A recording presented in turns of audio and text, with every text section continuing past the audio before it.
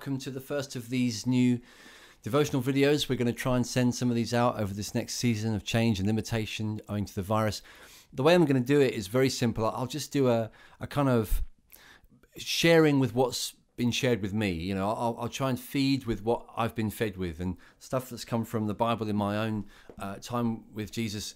If it's blessed me and encouraged me, I'll share it with you. Simple as that. Hope it helps. Bit of regurgitation, basically, if that's not too disgusting an image for you. I've been in Luke chapter 5 today. Going through Luke, I'm going through the Psalms. It will be different things, different days. Today, Luke chapter 5, the story where Peter meets Jesus. And you might remember, it's a fishing trip, basically. He goes out with Jesus. Jesus gets him to reluctantly take him out after a night time's fishing where nothing was caught. If you've ever done that, I think I've done that. It's very discouraging, and it's annoying when someone who knows nothing says, let's go out again. And that's what happens. Jesus says, let's go out fishing. Peter's thinking, oh, do we really have to? And they do, and they have this astonishing catch of fish. And Peter knows that there's something going on here. And I think he has a deeper awareness. It's not just that Jesus has sort of got some magical power. You know, he's not just met the fish whisperer. It's something more profound. He has a sudden encounter, an awareness with the presence of holiness. And it shocks him. It actually overwhelms him. It's more than just a sense of, you know, my mind's blown by your magic trick.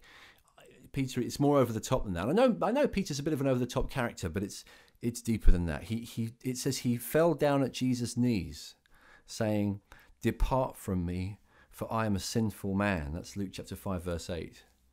I'm a sinful man, O Lord. Peter's deeply aware suddenly of his fallenness, his failure, his limitation, and his disqualification from being around the holiness of God, which throughout Scripture is a shocking quality. When people come into contact with God's holiness, it does overwhelm them. And it still does today. That's often our experience when we're aware of our sin and shame and aware of the presence of God. It can be an uncomfortable thing.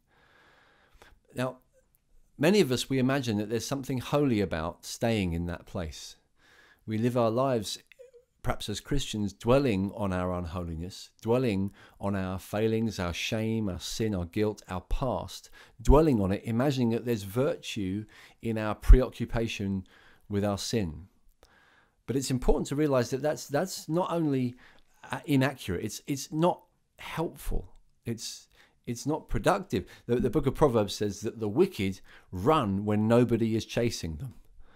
You know, when you have a bad conscience, you're useless. If your conscience is overwhelmed with guilt and shame, you're not going to be that effective. And it's made me think even about how we're facing challenges and problems because of the virus. And you know, how are we going to be effective and fruitful people? One way is not by having a heavy conscience.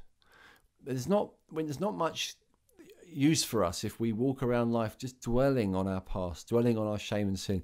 We need the freedom that Jesus brings here to Peter. Jesus responds to Peter so interestingly. He turns to him, he responds with the words, "Do not be afraid. Do not be afraid." Jesus wants quickly to restore him to confidence. Don't be afraid. He deals with the past, he deals with the shame, he deals with the guilt, just like that. He brings Peter to a place of acceptance and love. He's able to say that because, Jesus has made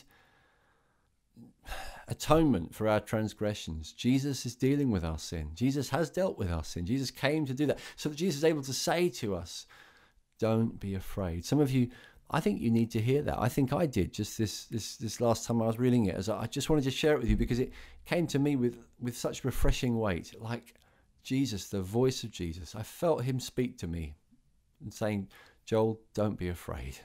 Don't be. In fact, it's a command. We're not actually being that holy if we dwell on things that Jesus has told us not to dwell on. We might think we're being so holy. It's actually the opposite. We're being disobedient. Don't go there. Be free from it. Don't dwell on it. Confess your sins. Bring them to him. But then hear him. Receive his voice. Let him speak. Let him say, okay, that's it. You're free. Let me say that to you. Maybe some of you watching this just need to hear that. Let me be the voice of your Savior to you now. Let me be his mouthpiece. Don't be afraid. And he says, from now on, you're going to catch people. From now on, you'll be a fisher of men. From now on, I'm giving you destiny, dignity. I'm calling you to help me. Let's partner together, Peter. Let's work together. Let's be together. Don't be dwelling on the past. Come with me. I wonder if that's what some of us also need to hear as we go into serving people, loving people through this time of challenge. God help us. The world doesn't need people just dwelling on their guilt. That's not much help. People who've been forgiven, who live free and joyful and not living in the shame and fear of the past are going to be more useful. There's not the holiness that we think there is in walking around feeling guilt and shame. Come and enjoy the freedom and let Jesus dignify you and reorientate you with destiny, calling, purpose. What's he going to do through you and with you today as he sets you free from the power of guilt and shame from the past? Hope that's encouraging to you. Be blessed by it. Let's pray. Father, I ask you for the peace and the joy that comes to our consciences when we know your Son and his voice speaking freedom to us, speaking forgiveness. I pray that for each one of us today. In Jesus' name, amen. Amen. Bless you guys. Look forward to speaking to you again soon.